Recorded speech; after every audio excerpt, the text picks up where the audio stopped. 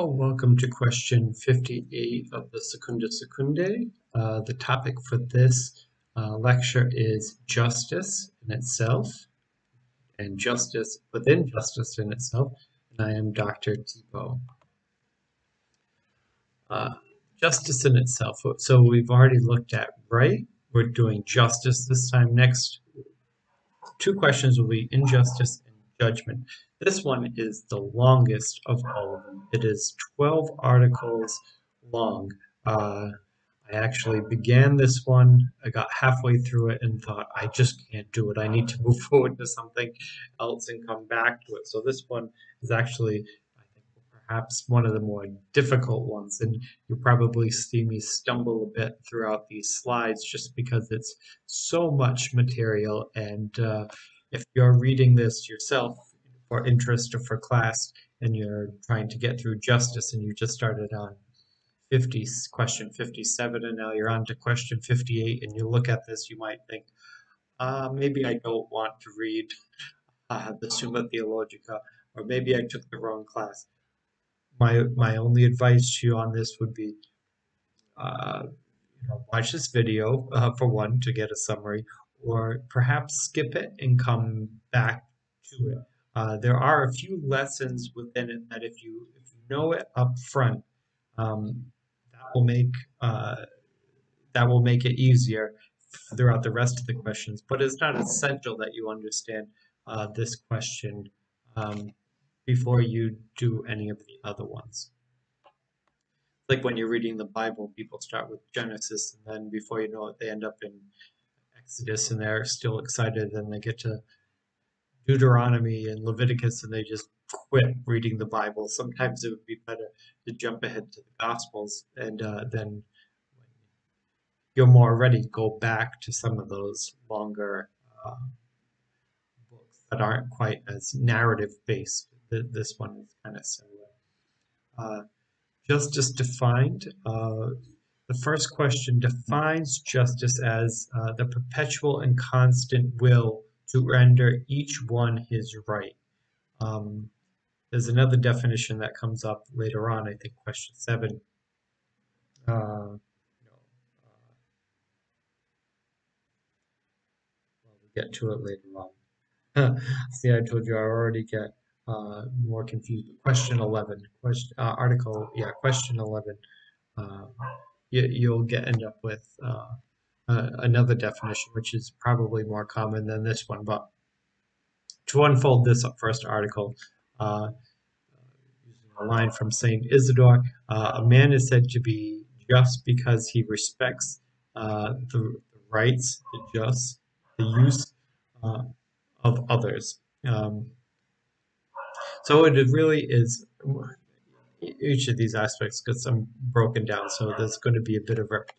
But it is aimed at the good of the other. These individual definitions St. Thomas throws in there, where he talks about the perpetual, which is for the purpose of observing the laws of justice always. So perpetual means always.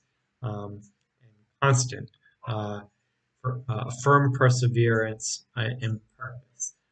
He says one of the objections is, why do you need perpetual and constant? Aren't they the same thing? Well, they're not exactly the same thing.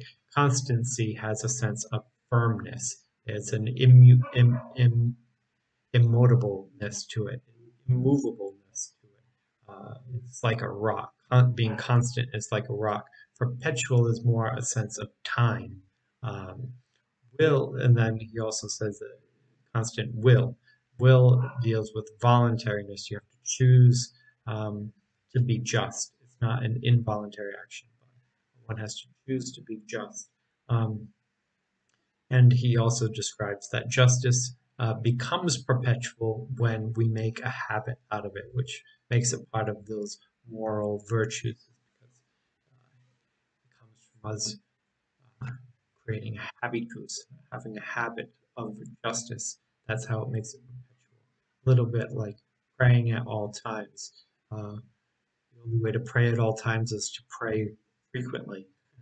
You create a habitus of prayer, and then you create a disposition of prayer. Once you have a disposition of prayer, then everything you do becomes prayer. Similarly, with justice, if you make a habitus of justice, then you will live perpetually just.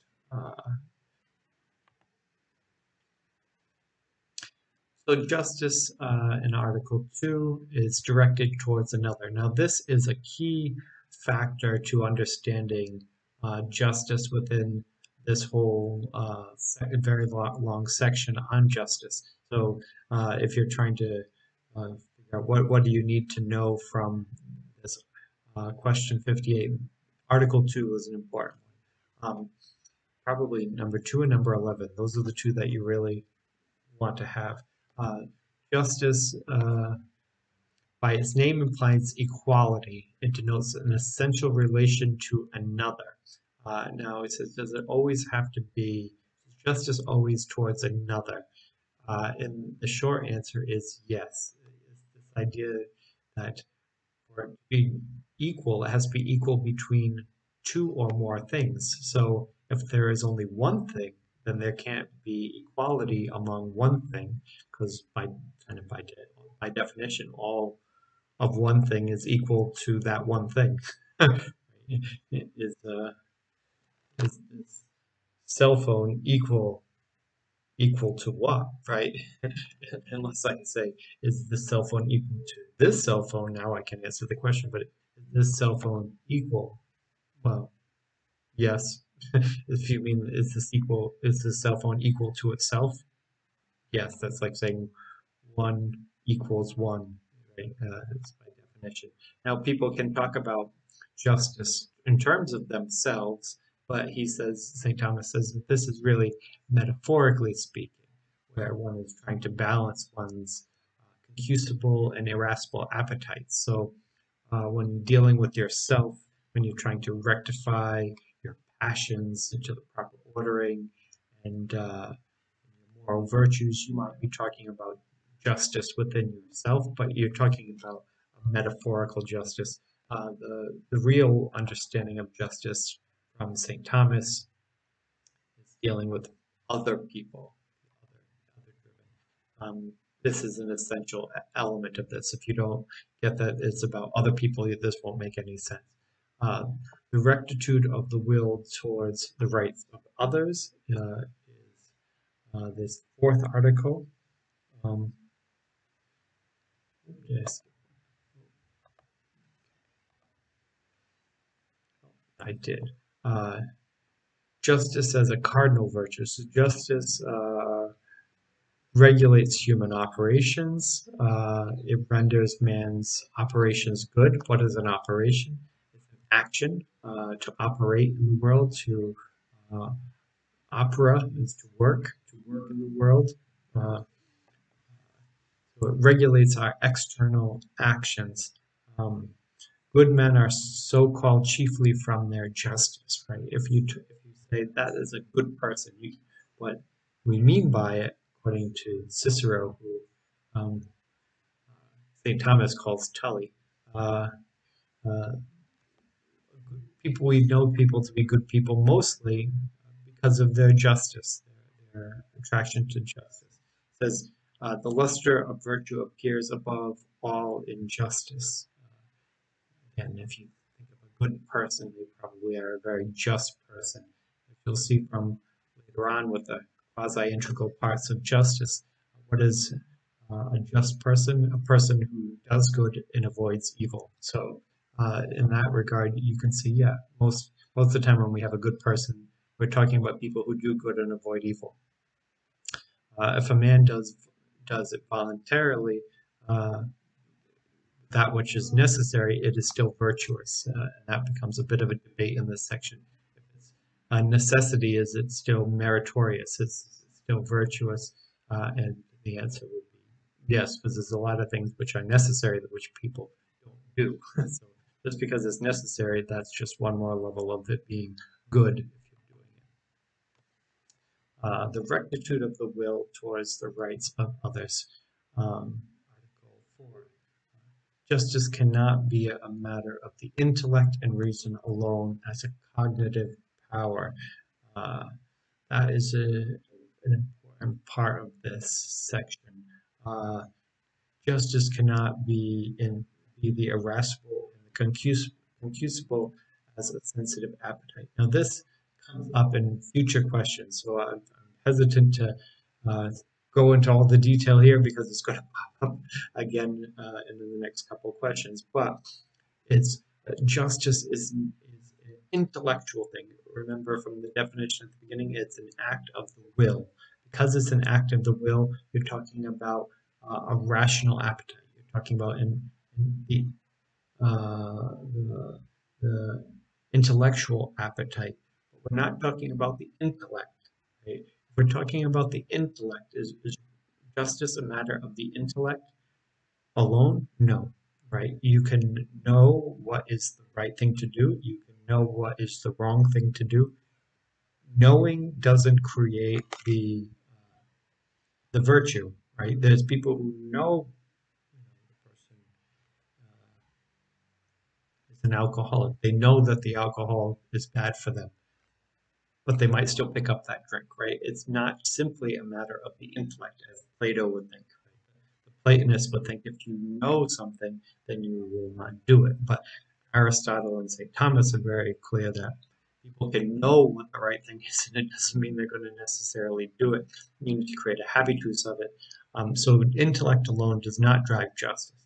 Now, how about, so then if it's not the intellect, then it must be the sensitive appetites. And again, the answer would be no. The sensitive appetites would be the things that we're drawn to, the things we're emotionally attached to, the things that we desire. It's the emotions, right? It's the intellect or the emotions. The answer to this is neither.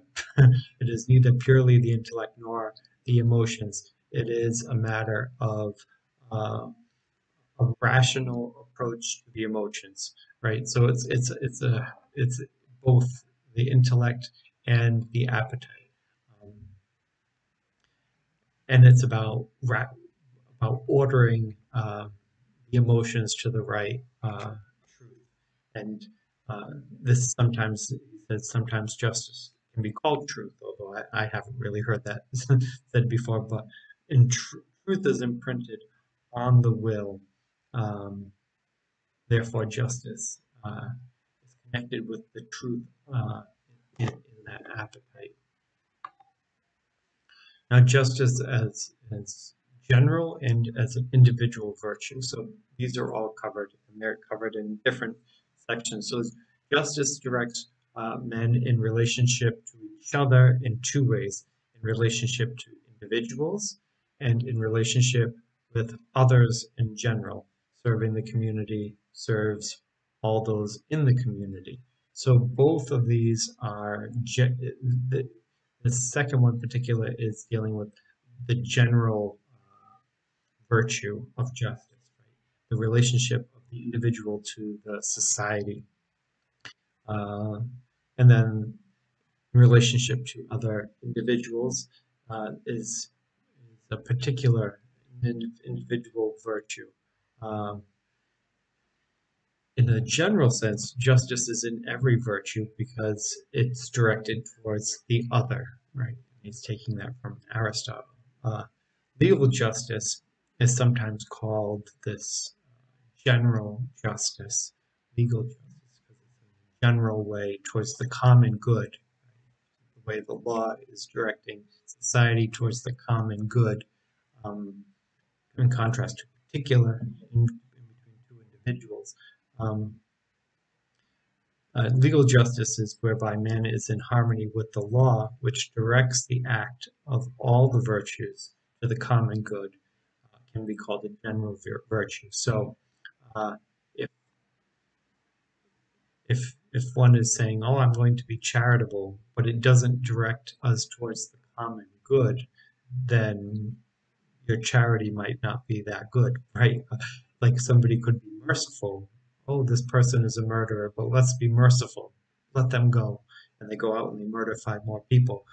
Well, your mercy was not good. Well, why isn't it good? Because it created an injustice. So justice in some ways guards all the other virtues. virtue directs the other virtues towards the common good, which is very important for Aquinas. This idea of common good is more important than the individual good. So it's very nice that you're merciful, but how about other people in society? Other people, the greater good, the common good is more important than the individual good. That might not be too popular today, but that's St. Thomas's view. So, and he would call that type of legal justice. So that legal justice is kind of this um, general justice, the general virtue. This general virtue in two ways. Other virtues are predicated upon justice. If they aren't just, they aren't virtues, right? So as I described, if somebody decided that they were going to be merciful, like let go the murderer, and they go out and murder other people, well, that mercy wasn't predicated upon justice, therefore it is not virtuous after all. And justice, insofar as it directs man to the common good, is the same as all virtue, legal justice as an example. So all virtue must be directing man towards the common good, according to St. Thomas. Therefore, if prudence done well aims man at the common good, and charity done well aims man at the common good, and piety aims man at a common good, then all of these are in some ways rooted in justice. So this is a big umbrella justice. The particular virtue of justice. So compared to the common good, which was legal justice, the big example. We have also particular justice. So legal justice directs man to the common good, general virtue. But then it's also a particular virtue because it directs man in relation to other individuals, which we later on call commutative justice, the relationship between individuals within society. This is a particular virtue. So although legal virtue directs man towards the common good immediately, he says, and to the individual immediately. I never heard anybody say ever immediately before. It's always immediately, but he said immediately, which means like with mediation, right? So if legal justice directs man to the common good immediately, and to particular individuals within that society mediated through the good of the common good, there would also need to be a virtue which directs justice towards the individual immediately, without mediation. And this would be things like fatherhood, or husband, or mother, wife, a boss. These are direct relationships, right? Relationship between a father and a daughter is a direct relationship. So you don't have a relationship with your daughter through the common good of society. Well, a utilitarian might, right? Utilitarians look at trying to be impartial and disconnected, and looking at the greatest good for the greatest happiness for the greatest amount of people. Well, how about your own daughter? Well, she's kind of part of the greater good. No, there's particular relationships that have particular goods and particular justice, which is required for that particular relationship. So the particular justice owed between a husband and a wife is different than the justice owed between a person and their neighbor across the street, a person and their employer. Right? These are different relationships. It's not a generalized good. It's an individual, particular good. So the particular it is both a general and a particular virtue. He says it also has special matter. So it's not just willing the good overall, right? It's not just aiming at the good in every way, right? It's really particular how justice works. Justice works in rectifying external actions.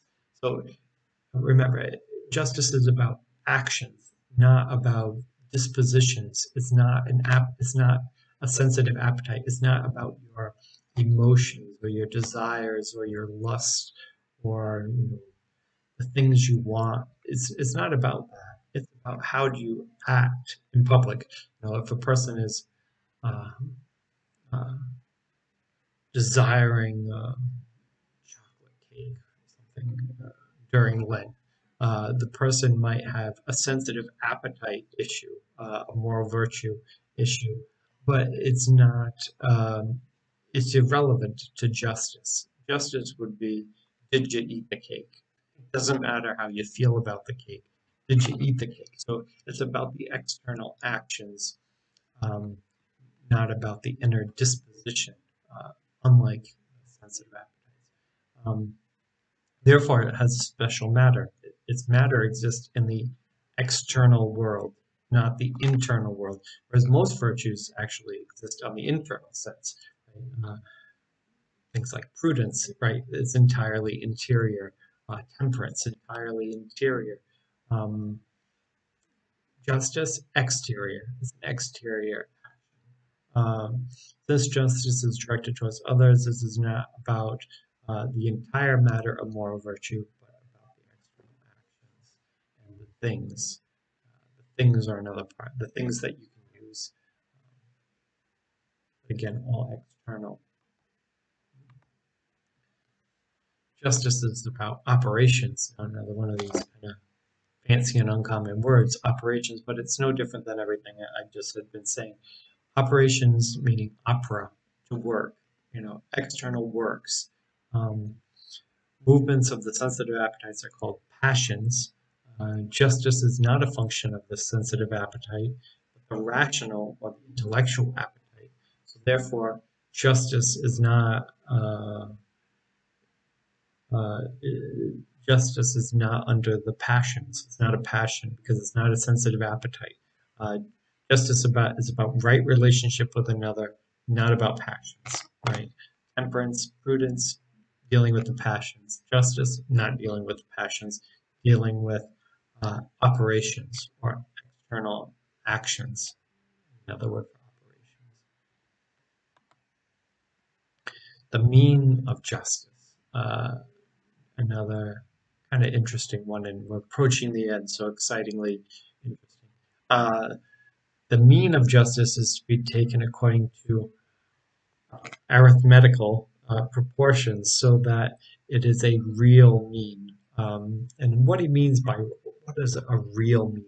Um, Passions are about comparison, uh, comparisons with a virtuous man and not proportions. So if you're dealing with what is the prudent thing, you're dealing in very gray areas. You're dealing with very um, non-precise emotions, sensitives. They're sensitive matters, so that they're going to be dealing with non-specific things, right? If you were to say to somebody, "Are you happy or are you sad? Or how sad are you?" We try to come up with these things like we can do it with pain, like on a scale of 1 to 10. We show pictures of smiley faces and sad faces. Like, where's your pain level? We're trying to put a number on something that is emotional, very difficult to do.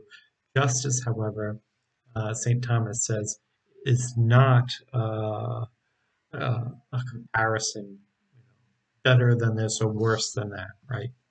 That's something of the emotion, better and worse. Um, Dealing with proportions as a real mean, there can be an exact number, right? So if I buy a car for $10,000, a used car for $10,000, well, how much do I owe? $10,000, right?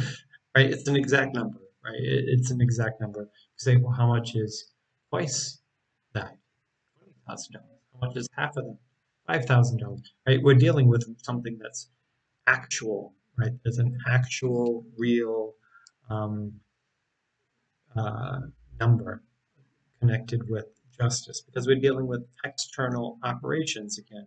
So, if you're building a school, well, how many people will be in the school? 500 students. Well, we're not talking more than or less than, more than this school, less than that school. 500, 500, right? There's going to be 500 chairs. There's going to be 500 lockers. There's going to be 500 spots. How many teachers are you going to need? Break down an exact number. It's not more than or less than. It's not a feeling. We can deal with exact things. We're dealing with external operations. Because of that, because we're dealing with the external world, we're dealing with things that have material value. Because things have material value, you can calculate them, right? You can have mathematical um, calculation of the things you're talking about. So justice is dealing with those types of practical um, things, and this does deal with justice and injustice.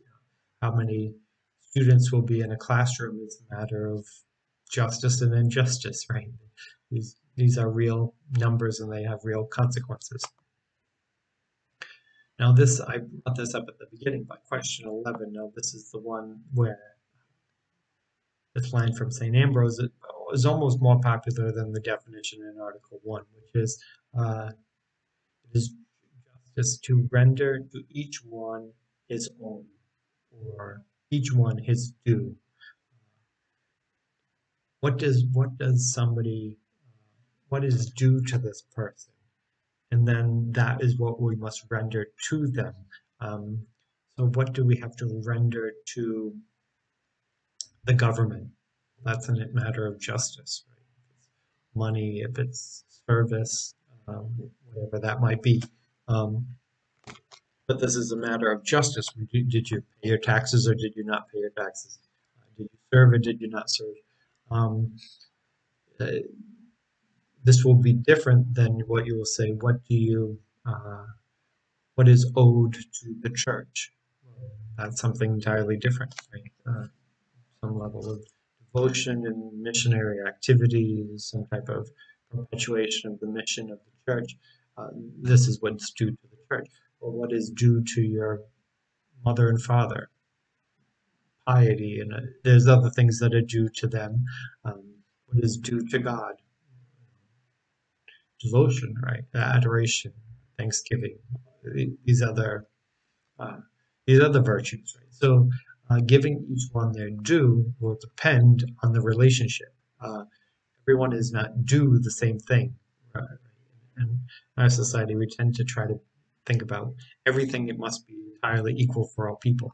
This is different, right? This is everybody must get what is equal depending upon their status, depending on what is due to them, um, depending on what we owe to them, depending on the relationship. So this is a kind of an interesting one. So throughout this section, particularly when we get to the potential parts of justice, um, the ones of religion in particular, and then when we get to language, when it comes to truthfulness and dealing with money, with liberality. This is what is due to society, what is due to God, what is due to our neighbor. And this depends, there's no one answer. It depends on the relationship. Okay.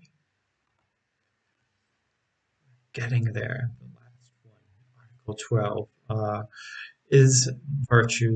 Is justice the foremost among all virtues? Well, if it's not, it's very high. Legal justice stands foremost among all the moral virtues, for the most common good transcends the individual good of one person. That's a line um, from Tully, yeah, from Cicero. most excellent of the virtues would seem to be justice, and more glorious than either the evening or the morning star. Aristotle holds justice very high. Uh, Not only in terms of the general good, legal justice, as pointed out at the beginning, which is the highest good, but even particular justice, right? There's two types of justice. There's that legal justice for the general good, and then there's particular justice, and particular justice is also very highly exalted. So because St. Thomas says it's because it's from the more excellent part of the soul than temperance and prudence. Or temperance and prudence, they're rooted in the appetite, the sensitive appetite. They're rooted in the passions. He considers that lower than existing in the rational appetite, more closely connected with the intellect, right? The will. This is a more sophisticated and more human. It's the part which we share most closely with God, the will, the voluntary, um, more excellent part of the soul. So therefore, is a very high virtue.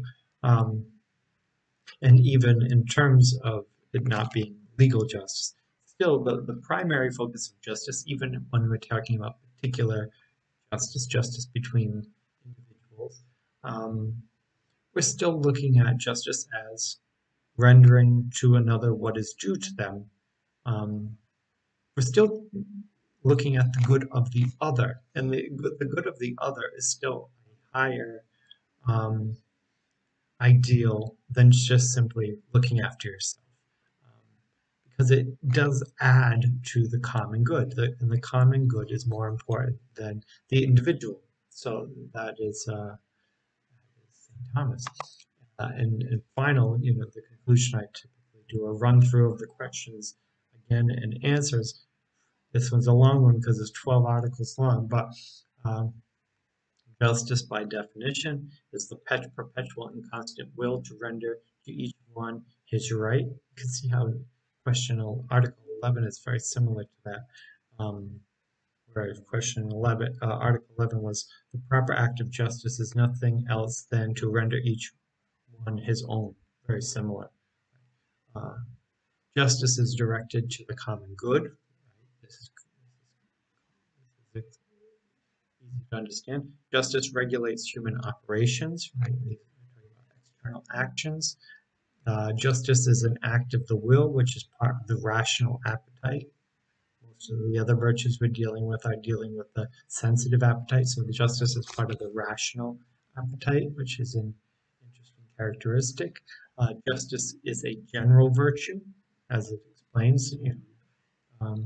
Legal justice is dealing with the common good. It applies to all, so therefore it's part of this general good, general virtue.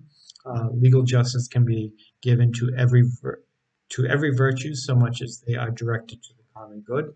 So because the primary focus of justice is to aim at the common good, any virtue which also aims at the common good also is part of justice as well. There is a particular and general justice. So we already talked about general justice with legal justice to the common good. There is also particular justice, the justice between individuals, especially those who have particular relationships. Uh, a particular justice could be between a husband and wife, or a person and their neighbor, or employer-employee. These are particular relationships. Justice is about the will, not the passions. It should be obvious because we're dealing with the rational appetite, not the sensitive appetite. Sensitive appetites deal with the passions. Uh, the mean of justice is a real mean because we're dealing with operations. We're dealing with the external world. Because of this, we can quantify the external world. We can quantify operations. How many hours? Where is it? Where, when? Uh, these are tangible things. How much? These are external operations. so we can quantify them, unlike the sensitive appetites, which is more based on the passions and the emotions. How much do you love this person? A lot, right? Not as much. We're talking about lesser remorse. It's always a matter of comparison. Uh, the real mean is dealing not with comparisons, but with actual quantifiable things more often. The proper act of justice is nothing else than to render each one his own, very similar to the first one's definition. And justice is the most resplendent of the virtues, more or less, because it deals with the good of others. In some ways that makes it a higher good. It aims at the common good. Um, it kind of guides many of the other virtues. If any other virtue is taken too far without an eye on the common good, they couldn't even become a vice, right? You can take some things too far if it's not moderated by the common good. Therefore, all virtues then can be held to the standard of uh, justice and as a judge. Or we can say something very similar of charity, right? Charity guides all virtues as well. So I hope this was interesting. I know this was a long topic and not always the most fun material, but I think it is important, and I'm glad I finally have done question 58. In question 59, we're moving ahead to injustice. We've only 4 articles, which will be much more manageable, thankfully. So I'll see you then.